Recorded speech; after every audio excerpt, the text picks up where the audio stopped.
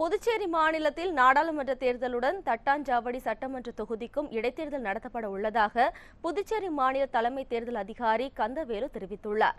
மாநில தலைமை தேர்தல் அலுவலகத்தில் செய்தியாளர்களை சந்தித்த அவர், தேர்தல் பணிக்காக 5000 அரசு ஊழியர்களும் 3000 காவலர்களும் பாதுகாப்பு பணியில் ஈடுபட உள்ளதாகவும் கூறினார். புதுவை பாராளுமன்றத்திற்கான தேர்தலுடன் தட்டாஞ்சாவடி தொகுதிக்கான இடைத்தேர்தலும் நடைபெறும். அறிவிக்கப்பட்ட கால அட்டவணை பின்வருமாறு: அறிவிப்பு வெளியிடும் தேதி, அதாவது gazette notification issue date March 19 செவ்வாய்க்கிழமை. வேட்புமனு தாக்கல் செய்ய கடைசி நாள் 26/3/2019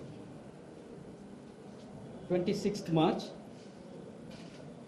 வேட்புமனுக்களை பரிசீலனை செய்யும் நாள் அடுத்த நாள் 27 மார்ச். வேட்பு மனுக்களை திரும்ப பெறும் இறுதி தேதி 29 மார்ச். இது போன்ற முக்கிய வீடியோக்களை உடனுக்குடன் தெரிந்து கொள்ள NewsJ யூடியூப் சேனலை சப்ஸ்கிரைப் செய்யுங்கள்.